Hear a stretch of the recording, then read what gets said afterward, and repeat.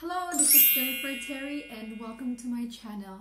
Gumagawa po ako ng mga travel update at mga immigration update. So if you want to check my channel, click sa baba. But for this video, I just want to clarify po.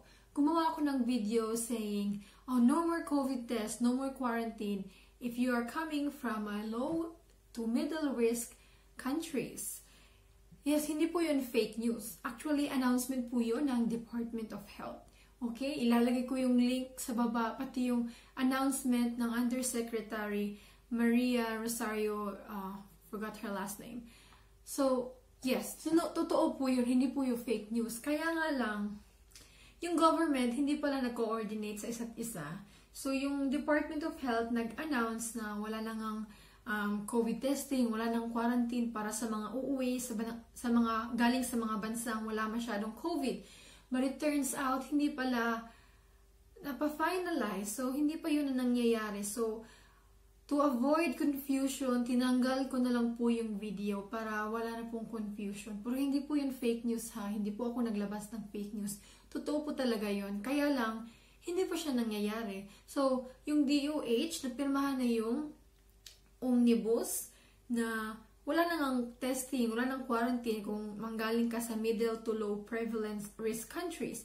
Pero yung OWA or yung nag-handle sa mga OFWS ay hindi pa nakipag-coordinate. So wala, hindi po siya nangyayari. Kaya hindi ko yan ilalabas na video. Tinanggal ko na guys. Para hindi kayo malito. So for now, dahil nga sa Philippine RedCross at Philhealth issue, yung swab testing para sa mga OFW ay napakalaking mess. Mess po. Dahil simula nung October 15 or 16, between those two dates, yung Philippine Red Cross nag-stop na mag-swab sa mga OFWs. Kasi nga yung Philhealth may malaking utang sa Red Cross. Almost more than 900 million pesos po yung hindi nababayaran ng Philhealth sa Red Cross. Kaya yung Red Cross sabi na, stop, I'm done. Nag-stop lang sila. Stop. Parang kibuloy. So, nag-stop sila na mag-swab test. So, yun. It's a big mess. So, maraming mga OFWs na yun, almost 6,000 OFWs ang stranded sa kanilang quarantine hotel, naghihintay ng kanilang swab result. So, dahil nga wala na yung Red Cross para sa mga OFWs, so nag-take over is yung PCG or yung Philippine Coast Guard. So, di ba before meron tayong ECIF. So, yung mga OFWs makakapag-pre-register na kanilang swab test 3 days bago sa kanilang flight.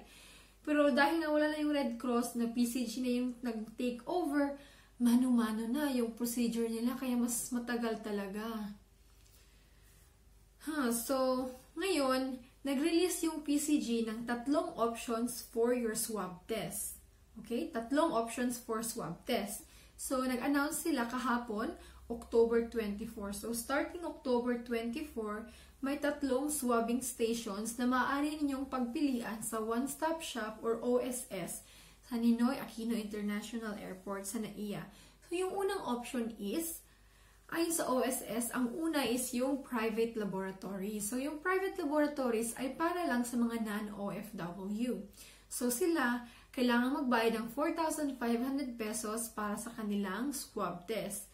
As a result din, within 12 hours, lalabas na yung result nila. So, 1 day na lang yung quarantine nila sa hotel, di ba? Again, option 1, private laboratories, 4,500 for non-OFWs. Within 12 hours yung result.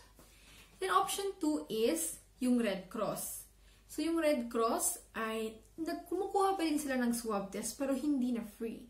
So yung Red Cross is nasa 3,500 pesos po yung bayad. So yung result ay lalabas within 1 to 2 days. Again, Philippine Red Cross, 3,500, yung result lalabas within 1 to 2 days. So, kung interesado kayong magpa-test sa Red Cross, meron silang link, pupuntahan natin. Okay, pakita ko sa inyo. So, guys, punta tayo sa Facebook and then bisitahin natin yung Philippine Coast Guard. Yan, Philippine Coast Guard. Punta tayo sa Facebook page nila. So, yan yung lalabas. And, makikita na ninyo na yung first post nila, ito, sa website, sa Facebook page ng Philippine Coast Guard, makikita ninyo yung first na post, yung pinaka-updated is itong about sa swabbing stations para sa mga pauwi ng bansa. Okay? So, nakalagay dito yung option 1, option 2, and sige, nandito yung Philippine Red Cross. So, yung link ay nandito. Click nyo lang yan. Click. So, pwede din kayong gumamit ng cellphone ninyo. Pwede itong gawin sa cellphone. So, yan. So, ito yung form na kailangan fill upan kung gusto nyo mag-avail ng swab testing galing sa Red Cross. So, nakalagay, booking a Red Cross swab for incoming passengers na iya. So, starting October 18, all arriving passengers, especially OFWs and non-OFWs, can pre-book and prepay for their COVID test directly with the PRC or the Red Cross dito sa ECIF.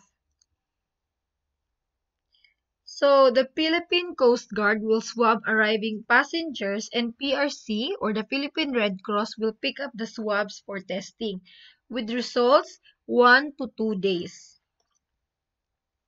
So, yan.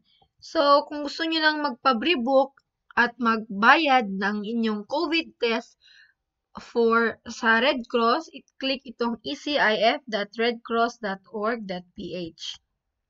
So, i-click natin. So, same lang talaga siya, no, sa noon. So, ito na yung ECIF. So, ito is, yan, mag-register tayo. Tingnan natin. So, merong option. So, online booking is only available for passengers arriving at NAIA. So, kung arriving at Clark ka, kailangan magbayad in person pagdating sa Clark. So, please click the Pay for Swab button to pay. So, dito magbabayad. Dito pala yung instruction. So, gagawa ko ng video for this, guys. Instruction or tutorial. So, same lang naman siya noon. Kaya lang, kaibahan na is yung Red Cross may bayad na. So, ilalagay ko tong link na to sa description box. So, yun yung Red Cross. So, yung option 3 naman is ito na po yung free. Free of charge. Libre. So, ito yung mga government laboratories para sa mga OFW. Again, government laboratories para sa mga OFW na libre. So, tuloy-tuloy pa din po yung sistema nila. So, for this, libre, and yung result lalabas, sinasabi nila is within 2 to 4 days yung result. So, makukuha yung result nyo sa Bureau of Quarantine. So, sila na yung magpoproseso ng encoding hanggang online issuance. So, Bureau of Quarantine po.